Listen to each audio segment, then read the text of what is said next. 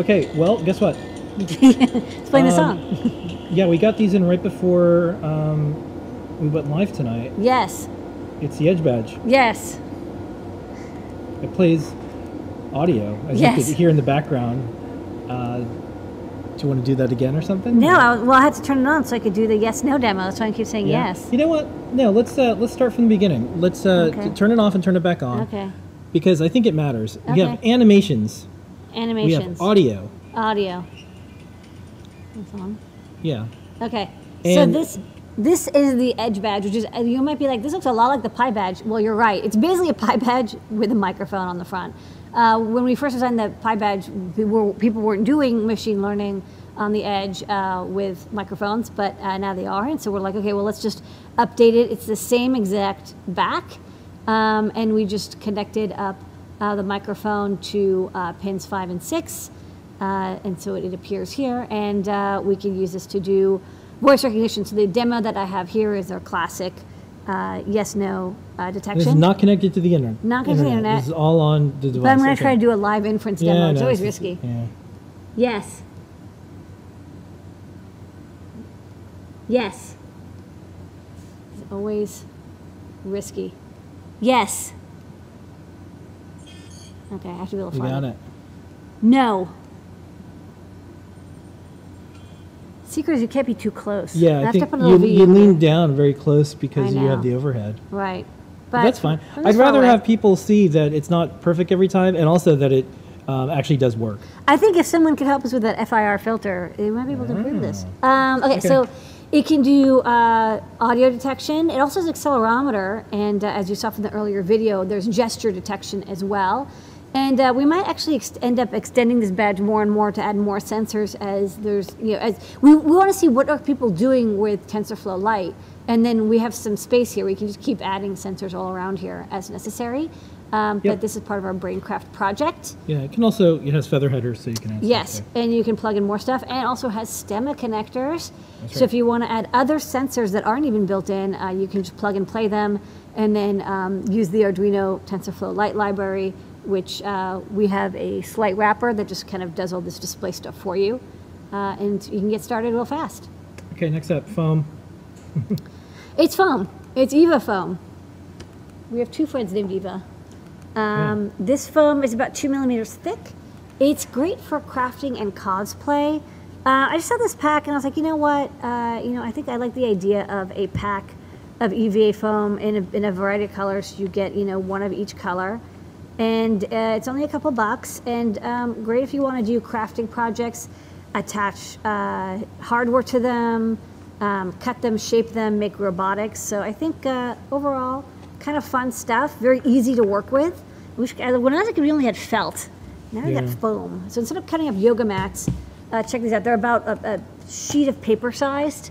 So not too bad, about 8.5 by 11 inches. And like we said, 2 millimeters thick, and you get 10 different colors. Okay. For the rest of tonight, it's all STEMMAs and new products. Oh, STEMMAs. STEMMA. And I just want to point out something.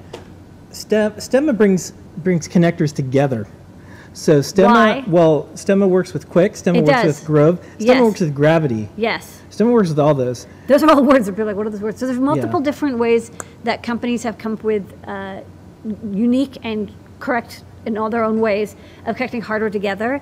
And we didn't want to make something that couldn't work with them. So we didn't want to make yet another one. We want to make something that works with all of it. So we used the same connectors as the SparkFun Qwiic, which we really like because they're small and they have a really good clicky feel.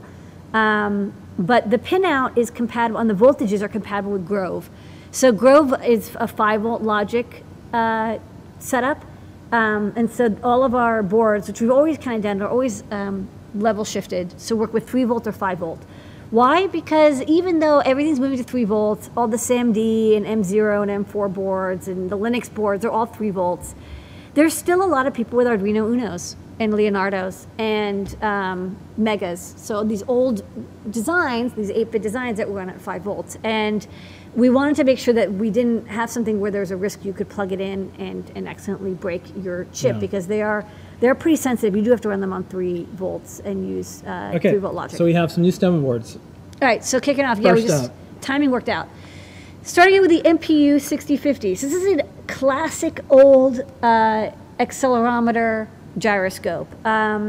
People might have been asking, why are you carrying a chip that's like so many years old? A lot of people actually still want this. It's used in a lot of projects. It's oldie but goodie. It's solid. It works pretty well. It's not the most precise. There's better quality ones.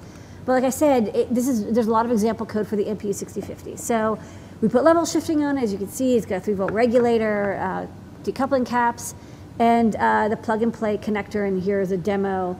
You can see connected up to a feather with a Qwiic cable that goes to headers. And then it's running a little demo. And then what's really neat, what I like about this design that SparkFun came up with is, of course, you can chain them. So if you want a GPS, you can then have an OLED, you can have another sensor, you can have an RTC, whatever, you can chain them together. But I like having these small sensors, and the connectors actually don't even take that much space. We have the 4 mounting holes, and then the connectors just go on the side, and we even have a little on LED as well. Okay. So the MPU 6050, that's first. So it's a 6 DOF sensor, accelerometer, and gyroscope, often sometimes called an IMU. And we have library code for Arduino and CircuitPython/Python. Okay. Next up, looking very similar, but not quite the same, is the LSM303 AGR. We've actually carried the LSM303. We've carried a couple different versions of the LSM303. It's a magnetometer accelerometer, sometimes called an e-compass. This is good for when you want to find magnetic north. And it can do tilt compensated compass activity. So it's a 6 DOF sensor, but a different kind of 6 DOF sensor. And like we said, it's magnetic, not gyroscopic. We do have some 9 DOF sensors as well, and more coming. But this in particular is magnetic. So you see it's, can sort of tell you which way north is. X and Y is positive. So north is kind of behind me. And you can see the values kind of maximize when it's pointing behind me. So there you go. That's where north is. And accelerometer tells you the tilt. And so we have code for calibrating this and then calculating which direction is north, even if it's tilted all the way around in any direction. And that's what your phone uses to calculate which way is north. So here you go, plugged in. Star of the show, besides and then, you lady in the community, is another STEMMA. Third but not least is a mini GPS GNSS. So this is a global positioning satellite sensor. It is the tiniest one I've ever seen. It's just so adorable. It's called the PA1010 because it's 10 millimeters by 10 millimeters by about like 6 millimeters. So we fit it onto a board about 1 inch by 1 inch. And it has the antenna built on top. Now we're indoors, so I couldn't do a demo of it getting GPS data anyways because it wouldn't work from indoors. You do have to be outdoors. But it works pretty well. It's got good sensitivity, good tracking. Once it's outside and it gets ephemeris data, it knows where you are. And what's nice about this GPS is most GPSs are UART only. And it does have UART connectivity over here. We have the RX and TX and power and ground pins, and they're all level shifted. And that's wonderful. But in addition, it also has I2C, which is why we're able to chain it along these other I2C sensors. And we've updated our code for the Arduino and CircuitPython libraries. So what's neat is there's a lot of single board computers that don't have I2C, they don't have UART, but they do have I2C, or other chips that, again, usually don't have spare UART, or you want to use software serial, and it's kind of messy. It's a lot nicer to use I2C because you don't have as precise timing needs, and you can read the data much faster, and you can share the bus. So this is on address 10. And then on the back, we have a spot. We give you a battery holder. We didn't solder it on because we actually wanted to, people might want to keep this as slim as possible because when you add the coin cell, it does get a little chunkier. But we like a removable coin cell, so you can always make sure it's fresh, and if it gets damaged or it runs out, you can always replace it. But a GPS on the back will ensure that even when power is cut, it retains that ephemeris data so that you don't have to re-download it. It gives you a faster fix on a restart. And it has a PPS LED, so pulse per second output. People like that. It has a sleep mode, so you can put it into sleep mode where it saves the ephemeris data, but it isn't actively receiving because it uses about 20 or 30 milliamps doing that. and then you send it a command to wake it up. So it's a very nice, it's a nice capability that isn't on some GPSs. So it's very cute. It's the smallest GPS we've seen, and with I2C capability, I'm really liking this little fellow. Yay, GPS. Okay, and with that is new products. New. All right, new product recap. Okay. New. We have the EdgeBadge. It's just like a Pi badge, but now has a microphone, which makes it great for speech or gesture, motion, or calculation-based machine learning. And there's plenty of ports and plugs to add more sensors as people do more TensorFlow Lite projects. Check out our TensorFlow Lite for Microcontrollers guide on how to get started. There's now an official TensorFlow Lite library from the TensorFlow and Arduino teams. Yay, thank you, that's so great. We will be deprecating our old library and using only the new one. We've got EVA Foam, 2 millimeters thick, about a page size, 10 different colors, great for crafting and robotics and attaching electronics to. The MPU 6050 is an oldie but goodie 6-DOF accelerometer gyroscope, now available in Qwiic/STEMMA QT format for easy plug-and-play IMUing.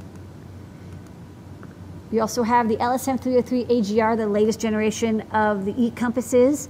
The LSM303 series, this one is even smaller, and so it fits great on this little STEMMA QT board. Again, only 1 inch by 0.7 inches. I2C output, has Arduino and CircuitPython code for it. It's wonderful. And finally, the mini GPS, which has I2C or UART. Again, we like that I2C action with an optional battery connector that you can put on the bottom if you want to have battery backup.